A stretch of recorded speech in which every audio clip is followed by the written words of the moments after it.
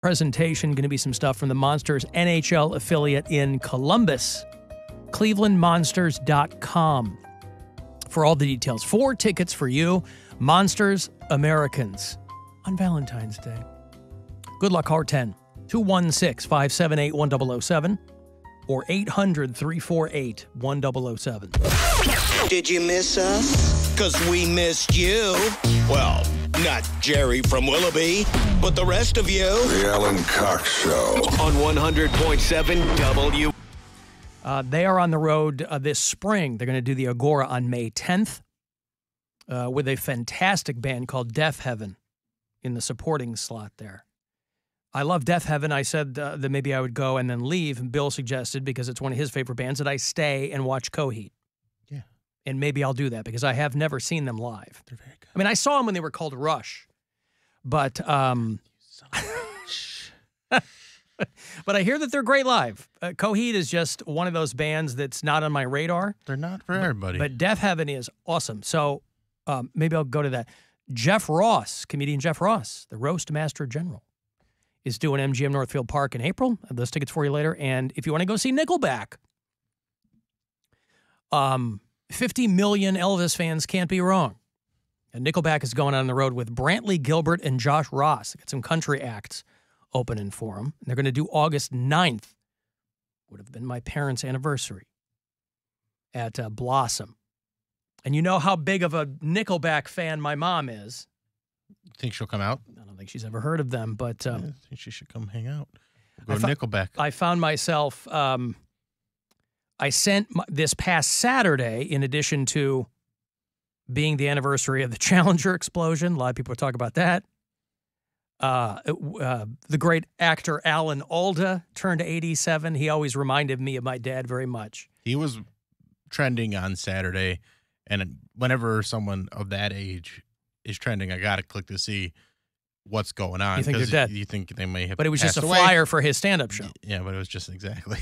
And it was just, his birthday, so I was happy about that. The great Alan Alda was 87. And again, when I was a kid, he looked like my dad and kind of reminded me. My dad was a big fan of MASH, the TV show, so I would watch MASH. And, anyway, but Saturday would have been my dad's birthday. He passed away last June. And so in anticipation of that and knowing that my mom was going to go out to the cemetery on Saturday, I arranged to have some flowers delivered on Friday for his birthday. Well, there were 2 things at play here. A, didn't realize how Chicago was getting hammered with snow. And B, the flowers never got there. So I'm texting with my mom. Did the flowers come? Told her they were coming. She goes, well, it didn't come, but I was gone for a little bit and blah, blah, blah. It's like, well, there's nothing on the slip that says that someone has to be there. And so she goes, okay, well, maybe they'll try again tomorrow. I hit these people up. I go, hey, what's going on? Oh, we tried. Nobody was there. I said, just leave them. There's going to be somebody there. These are time sensitive. Leave them. Okay. We'll notify you when they're delivered. Nothing. So I get on there this morning and I'm doing like the, I don't want to call. I don't want to sit on hold. And most times they don't want to talk to you either. So you can just go on their website and chat with a robot for a while and get the whole thing figured out. And so I do that. I'm like, hey, delivery never happened. I want my money back. I want a refund. And they're talking to you. Oh, okay. But then they send you over to a person. Because I would imagine the robot isn't, it's not in their wheelhouse to give you refunds. So they got to send it over to a person who can then proceed to try to talk you out of it. And so that's what it was. Well, what you're left doing is having to decide if you're going to type in all caps. And I'm not an all caps typer, but I was getting increasingly frustrated. If you're trying to make a certain point, trying to make a point, you might have to go all caps. So now I'm talking to a person, not a fake person. I can tell that this is a person. Talking to a person. And she goes, well, how do you know it's a person? Are they using slang? They're saying, oh, that's a cap that the the flowers weren't delivered. No cap, homie, is what, all of the, they were like, you sound like you've got a lot of riz. So these flowers are bussing. So I go, I just want a refund, please. Please initiate a refund. Take us the flowers and get there. She goes, well, how about if we have them delivered as early tomorrow. I go, I don't need them now. These were, I was going to say these were for a funeral. They weren't. They were going to a cemetery, but the card that I had filled out was for my dad's birthday. I just wished my dad a happy birthday. But obviously, these were flowers my mom was going to be taking to the cemetery. So I didn't want them to go, well, the order says it's a birthday. Now you're saying it's a funeral. I just said, we're time sensitive. Give me a refund. They didn't get there. I said, I don't need them now. Well, what if we deliver them at no extra cost to you? I'm like, why would there be an extra cost to me for you delivering the flowers I ordered last week? Just please initiate. How about if we give you 50%, or first she goes, we'll give you a $20 credit on your next order. I said, there won't be a next order. See, now I'm playing hardball, right? Mm-hmm. Now I'm playing hardball. Because I've ordered from them before, and I probably will again. I go, Can't tell them that, though. No, of course. I said, there won't be any future purchases. Please initiate the refund. So then she comes back. How much were they? And they're giving like $100 and some. Whoa. So I'm giving you, so she's giving you all of the customer service speak along the lines of like, we're so sorry that this happened to you and you didn't deserve it. I'm like, you're not my therapist, all right? You're just somebody trying to get me to, so I'm going back and forth. So then I dip my toe in and I type one word in all caps. I said, refund, in all caps, right? Yep. It's not her fault. It's not her fault. She's just towing the company line. So she said, now she's up in the ante, right? How about a 50% refund and a $20 credit on your next purchase? And I said, perhaps you didn't hear me. No, she can't hear me because it's all text chat. I said, perhaps you don't understand. There will be no further purchases. And I said, then I get snarky, right? Because again, it's not her fault, but I just want to wrap this up. I want to wrap it up. So I text her again. I said, counter, how about a 100% refund? And then she wrote back this long thing. I'll process the refund and I'll still give you the $20 credit. And then I type in all caps, thank you, to show her that not only can I put my foot down in all caps, but I can also be nice in all caps. And I think that's what a lot of people miss. People associate all caps with aggression. You can also kill them with kindness with the all caps, you know? So yeah, I think that could also refund in all caps. Thank you. Well, like, either way, either way. I always emphasize with an emoji at the end. No, that's juvenile. I know. You lack credibility when you start talking to somebody. What emoji am I going to write? Or that I'm pissed that my mom didn't get the flowers. It's supposed to go to my dad's grave. Angry face? The green ready to puke face? You can do the thank you in all caps and then send the upside down smiley face. It's just like, oh my gosh, you're awful to deal with. What am I, 16? No, just give me the refund. And she did. I got electronic mail confirmation. $100 for flowers. 100 plus. Hey man, delivering flowers out of state? Yeah. That's not cheap. I didn't even know. Every time I send flowers to someone in my family, I'll send for my mom's birthday, I'll send to my parents for their anniversary. It ain't cheap, homie. I mean, if I were to go, you know, because when you order flowers anywhere, you can go ground level, mid-level, penthouse, right? They go, oh, we'll put some more blooms in there, whatever. Even if you go base level, you're talking $50, and then there's delivery, and then there's blah, blah, blah. And I'm sending these out of state. I'm not sending them up the street. So, yeah, it's $100+ every time I send flowers to somebody in my family. You should get an option if someone sends you flowers. Like, do you want the flowers or do you want the money? Or the money. Yeah, we can give you some flowers, but, like, what if we give you half the amount of flowers that we were going to give you, and you also get, like, $50? Well, that would be great. But here's the thing, too. I'm so stupid that it's only within the last couple of years that I realized send the flowers not in a vase, because then you end up, my family ends up with like a field full of vases that they don't use, because just send the flowers in a box, because a lot of times by default they'll ship them in a vase, right? Vase. Nobody needs all you that. Said vase. It's vase. I did say vase, but I like to go back and forth. Since when do you my vase deferens was tested this morning. What? Since when do you have to be there for a delivery to happen? That's what I said. I've never heard of that before. Well, when you fill out the order, when you fill out the porch orders, pirates, you know. porch pirates, but when you fill out the order slip, it will ask you, does someone need to be there and sign? And I always mark no, because my mom comes and goes. I don't know where she's going to be. No, put in there on the front step. I have a hunch where she is. Bill? Just out running errands. That's not where you were going to say. That is not. You don't know that. You said you knew where she was out running errands. Mm-hmm. Who's Aaron? You tell me. You son of a bitch. Son of a all bitch. Caps. All cap. No cap, all caps. So, yeah, it was that was my morning. Was going back and forth, first with a robot, the artificial intelligence, and then with a real woman who finally came around to see where I was coming from. But I was really dancing between the all caps and the lowercase. A business that has good customer service will end up keeping me around way longer, even if its product isn't as good. So I signed up for Threadbeast a few months ago, and both times they sent me boxes, the first boxes that they've sent me have like been not particularly my style. I posted the This jean is like jacket. when they curate some Yeah. clothes for you and send you the Yeah. So they sent me this denim jacket. I was like, this is not my style. I don't want it. But like their customer service Bedazzled? is so good. I mean, it was not far away from being bedazzled. It was bad.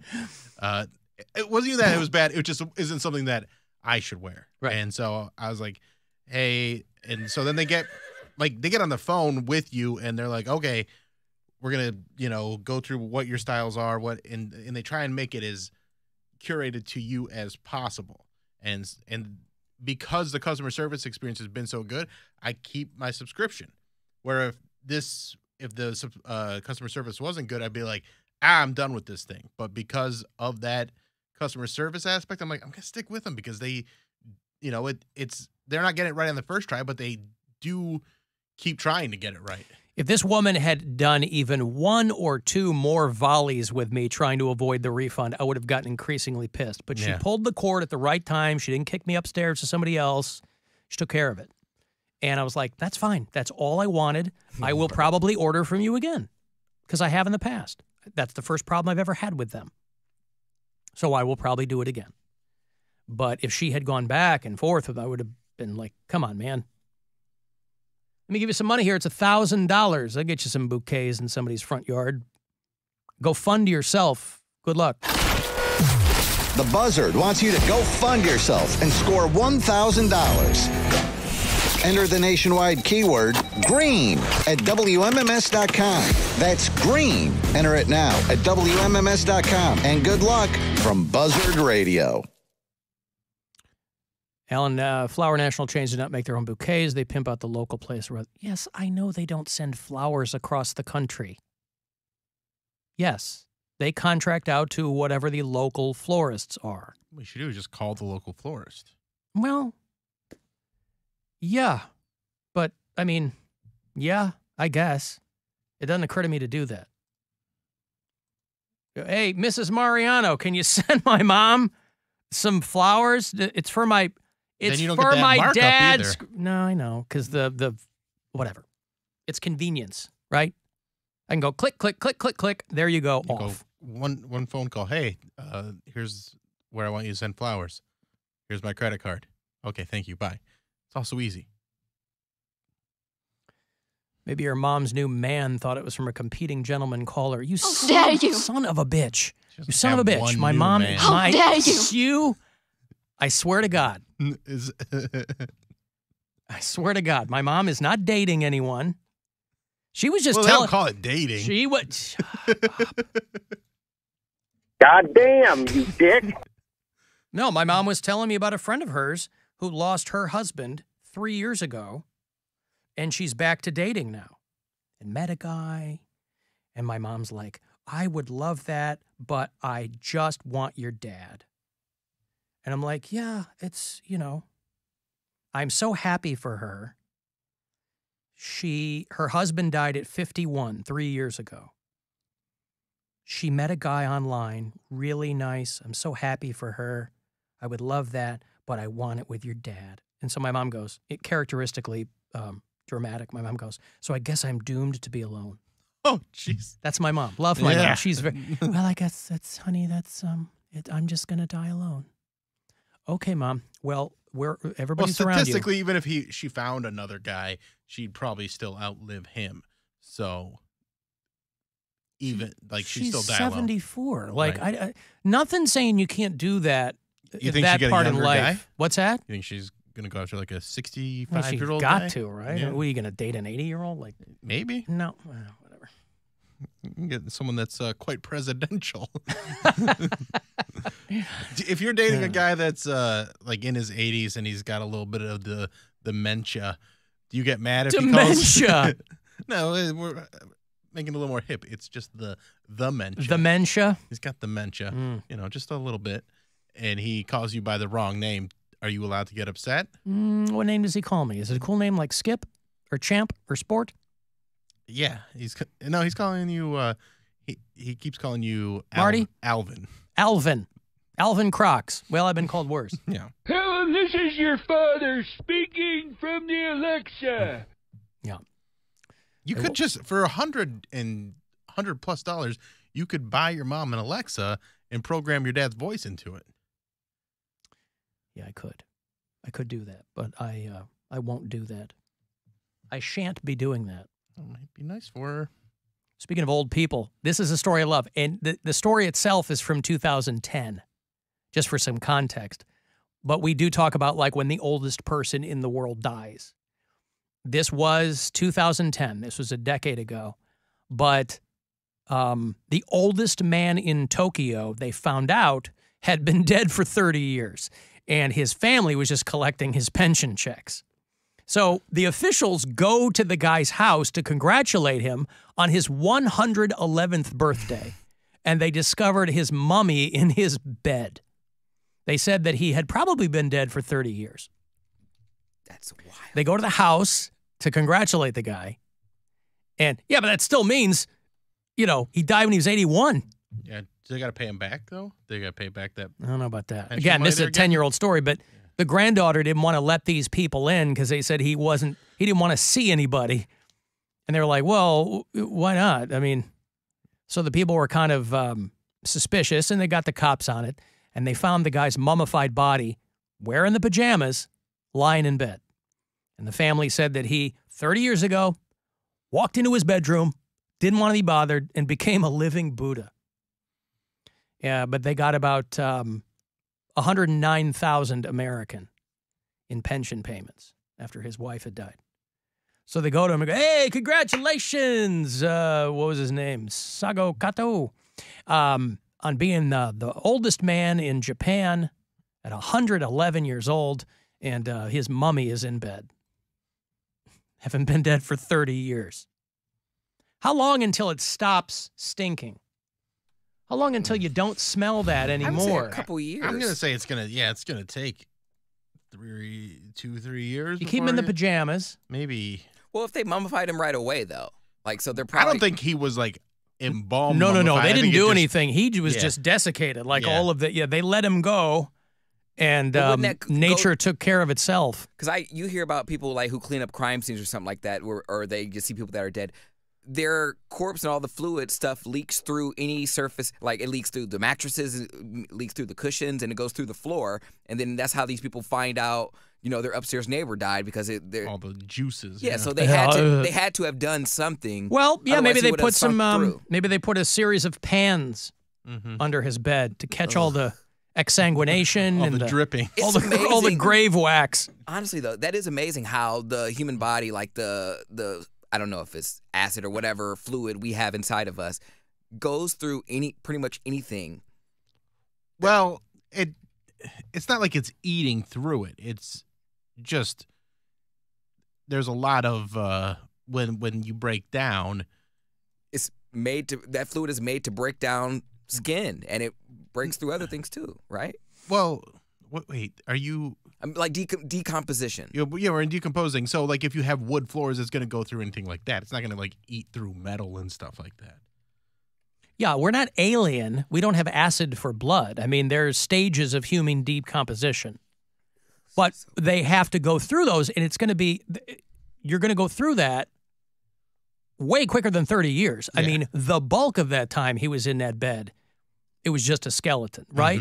Like you bloat right after, and then putrefaction when you start to kind of break down the cells and the skin and the whole thing. I'd say the worst of it would be like a year. I don't No, know. I think that the I worst think is it going to be happens that. pretty quickly. Yeah, pretty quick. When it, like those first probably like week or two is probably real stinky. Yeah, we've talked about this before. After a couple of weeks, I mean, once your organs stop working and the body's cold, if you just let it go, I mean, obviously it was outside, you'd be subject to the elements. But even inside, a couple weeks later, your teeth and the hair, the nails fall out. After about a month and a half, you start to liquefy, the whole thing. So maybe they put pans under the bed. They didn't get that specific in the story. I wish they had, but People in other countries are just so, like, they're just okay with death. people doing that here. That would traumatize me. I Because it's all in service of stealing his Social Security checks after he died. People do that here all the time. Oh, he found his mother-in-law grown into the lazy boy because he was collecting her disability checks. Not other countries. We do that here. But I'm saying I would be traumatized by, like, seeing a family member just, you have to walk past that every day, or, like, you decorate it. Like, How much money do you need from To the look past government? that? Yeah, to be like, I'm not traumatized anymore. a lot. Like, I don't think it's as much as you think. I would say 6 figures a year. Well, you heard him, government. That's what Poundcake needs. I got to take a break. If you want to text for something, 35192.